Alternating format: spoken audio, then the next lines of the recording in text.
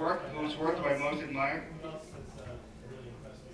Well, you know what? You can't get better than Saving Private Ryan right now. Whoever did that, I don't know who did that even. But Rick Baker, anything Rick Baker does. Rob Bottin, of course, is a genius. The greatest makeup artist to me, though, is Dick Smith. Will always be Dick Smith. Everything we do, everything any makeup artist does today was invented by Dick Smith. They just kind of make it better, you know, or enhance it somewhat. But Dick Smith is the god, you know. And if you're interested in learning special makeup effects, there's flyers on my table from my school. But if you go to my website, Savini.com, I have 3 schools listed there: Dick Smith's, my own, and Joe Blasco's. Even my school will feature Joe Blasco makeups. But Dick Smith has a correspondence course. It's 20 volumes, videotape slides, and it's the least expensive way to learn it. But he sends it to you. You have to teach yourself at home. You learn at home. And the money that you save on his course, you buy your own materials and teach yourself. If you need over-the-shoulder training, that's where my school comes in, or Joe Blasco's, or there's quite a few. It depends on where you live. If you don't want to move, you don't want to travel, then get Dick Smith's course and learn it at home. If you can go to Pittsburgh, go to mine. You go to Florida, go to Joe Blasco's. But anyway, so I said that because almost everybody asked that question. I answered it ahead of time. I see a hand over here? No. Yeah, right there. Do you have anything new coming out? Anything new? I'm going to be a villain, a recurring villain in the new TV series, Sheena of the Jungle. We're shooting at Disney MGM Studios. We started in July. And they also wanted me to do the makeup effects because Sheena turns into an animal. But I farmed that out to K&B, Greg Nicotero. They're not my pals, my ex-assistant, because they're a factory. They can do that stuff a lot cheaper than I can do it. You know, for me to gear up a crew and stuff. So I'm going to just play this villain, and K&B will do the effects. And I'll be a special effects consultant on the show. I'm doing a movie called Hell Quest in Denver. I play some escapee from some asylum, and I just killed him. I'm playing a martial artist villain in this movie called Shattered that we're shooting in Florida next month, actually. And there's a bunch of small things, you know. You got to treat everything like it's really going to happen. So there's a lot of promises out there without contracts behind them. And if you're wondering about Vampirates is in limbo right now. The producers are saying things like, "Hey, how about if we get rid of the pirates?"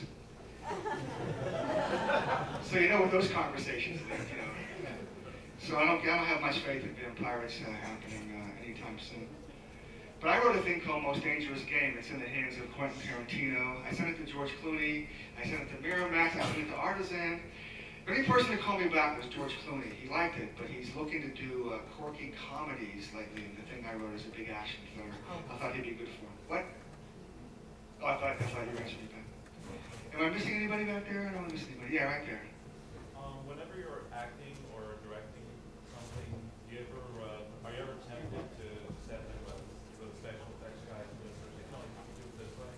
Well, have I ever, okay, when I'm acting on something, am I tempted to step in with the effects guys? Well, on Dusk Till Dawn, you know, Nicotero sat with me and did that beer bottle scene, you know? So I said, you know, Greg, you're sitting here acting. I gotta do some special effects. You gotta splash some blood on somebody, you know? And I did splash blood on somebody in Dusk Till Dawn, but I really don't remember what. Dusk Till Dawn took 10 weeks. I was there for 8. I left to do the demolition list, and I went to visit the set. And George Clooney was on the ground fighting me, the big rat, you know. "Hey, Savini, I'm fighting over here," you know. Cool, you know. So. But yeah, of course. I mean, but in the case of Nicotero, I purposely didn't want to say anything about the effects on Dusk Till Dawn because that was Greg. Greg was my assistant. It's his job. I did suggest that they put blood on the chair, on the table legs when Fred Williamson threw the vampires on them. You know, I thought there should have been blood on the legs. But he told me to shut the fuck up. and because, you know, okay, Greg, so many things happened. Like when Greg was on my crew, they would complain like, "Hey, we don't have any fixative spray. We don't have this or we don't have that." I would say, "Well, what if you were in the middle of the desert and didn't have that? What would you do to make them think? You know, limitations make you more creative. What would you do if you didn't have the right stuff?" So I also would mock fire him. I would just say, "Oh, get the fuck out of here, you're fired." You know, and he'd leave for a couple of minutes, come back, you know, and hire him back. Just as a mock fire. So I went down to visit him on the set of Spy Kids, Robert Rodriguez's new movie in Texas. Antonio Banderas, Terry Hatcher, Danny Trejo, Robert Patrick. And it was Greg's job, Greg was doing the job, but he actually, when I went to visit him, put me on the payroll, on the effects payroll. He said, I've always wanted to put you on my payroll, have you work for me. And he fired me that day. He mock fired me. He told me, I asked him for something, he said, what if you're in the middle of the desert, didn't have that, you know? So it took like 15 years for him to get back at me, you know, with that. But also, I wanted to meet Antonio Banderas. I wanted to get a picture of me taken with Antonio. And I didn't quite know how I was going to do that, because, you know, he's a busy guy, star, trailer, you know, untouchable. But there was a knock on the trailer door. Robert Rodriguez came in, grabbed me, took me to Antonio Banderas. He said, this is Tom Savini. He spoke Spanish to him. I guess he was talking about Dusk Till Dawn because he kept doing this.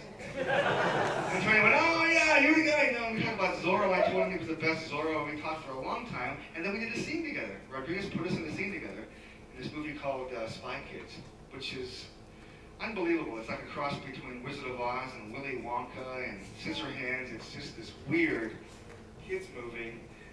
Tony Shalhoub is in it. I'm not supposed to talk too much about that one, but it's called Spy Kids.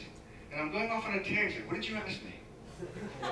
Just about getting... Oh, about doing the effects? Yeah, if I see stuff.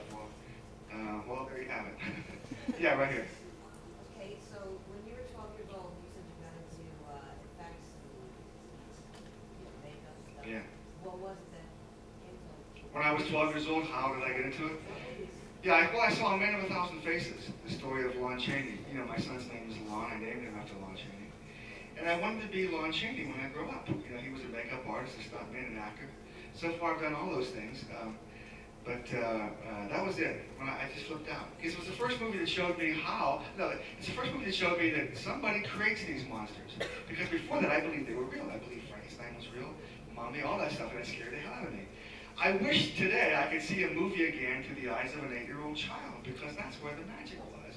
It made me want to get into movies. And if you feel the same way, you've got to know one thing, that if you want to get into movies because of the magic, be prepared to have that magic completely destroyed forever and for the rest of your life. You will never see a movie again the way perhaps you see it now, with and believing it. I mean, I got to see a movie 8 times or be stoned before I see it, see the story come at me, you know, because I'm watching for performances and, you know, makeup and camera angles, and that's bullshit. I wish I could erase that from my head. But to get what you want, half of getting what you want is knowing what you have to give up to get it, and you give up the magic when you are involved in movies. Right there, yes. A couple questions about the Night of the Living Dead. Was this Menachem Golan's idea or George Romero's, or did somehow one of you guys have an idea this was the end product? I don't know how Night of the Living Dead got financed. I think at that time George could only get financing for Night of the Living Dead. He must have gone to Canon Films and got them interested in it. You know, at festivals, at Cannes, who knows where these guys meet. They probably had a meeting, and George suggested that, and they went for it. But Columbia bought the film 2 weeks into shooting it from Menachem Golan, and that's what caused so many problems, because instead of having 10 weeks to edit it, I had 3. And even beforehand, they all got scared. They all got very scared. It's only 40% of what I intended to do, this movie. Tom catching on fire was one thing I didn't get to do, but there were so many other things, like at the end when the zombies come in and they attack Ben, I wanted, Patty was trying to get out the kitchen door, and zombies were attacking her. Ben's trying to save her, and he can only get 1 bullet in the gun, and the zombie attacks him, and the chamber spins, and there's no bullet in front of the hammer, so he's and the zombie attacks Ben, and he sticks the gun in the zombie's mouth. And I wanted to do a close-up of the bullet clicking, getting closer to the hammer while Patty's being attacked. It creates some suspense and tension there. And then when you see the bullet finally get in front of the hammer, I had the effects guys build this frame, this big frame with flesh, big fleshy substance, and a hole in the middle. And they built 2 or 3 of those. Small hole, a big hole, smaller hole, smaller hole. It's just a bunch of frames, and they were on stands. And what I want to do is when the bullet goes in front of the hammer and he finally fires, you would expect to see the zombie's head blow apart. I was going to throw in a white Jim Cameron white frame and then just zoom through the flesh to Barbara at the door and splash blood on her. So you'd be there. you'd be the bullet traveling through the zombie's head and splashing on Barbara. So I said that, and they said, no, you don't have time to do that. And that was that. They kept saying no, no, no to all these great ideas that we had in storyboards that they okayed in the first place. And when it came time, they just kept giving me no. In fact, at the end, Barbara's supposed to go up into the attic when she goes into the house. And well, this thing is a pain in the ass. Hello? Yeah, this might be better. Hey, the lisp was gone. I had a lisp on that one. I want my lisp, no. Anyway, so Barbara goes up in the attic. And she's looking around, and because as she approaches the house, she sees some movement up in the attic, and she thinks it's Ben. So she goes right up to the attic. And she doesn't see anything. There's like a full-length mirror standing there. And Harry's hiding behind the mirror. But you only see his finger sticking out in front of the mirror. So then he peeks out, and that's where he says, you came back, you came back. And then she raises the gun, and he hides behind the mirror, and Barbara sees her own reflection in the mirror and shoots that. And of course we see Harry's point of view of dying, and he falls. The last thing he sees is Barbara as a reflection in the mirror, and it's all fucked up because, you know, she shot it, so she looks weird, which is a metaphor, kind of a symbolic reference that she's changed. She's become like the hunters, okay? And she sees it herself and realizes that. So that would have been like a really cool, I thought, Lolita kind of an ending for Harry's death. But there was no time. We were running out of time, so we had to go for that quick Harry poem, and it works. I mean, you obviously cheered when Harry died. I noticed also that when Jack Russo and Russ Striner's name came on, you guys booed. Thank you very much. Because those are the two producers that gave me, and they weren't even supposed to be on the set, you know. And I kept saying to George, listen, well, you don't want me to listen to these guys, do you? I mean, you want this movie to be on the level of them? He said, they know what they're doing, they've been in the business 25 years, and I've never said this before. So, and I couldn't bring the film down to their level.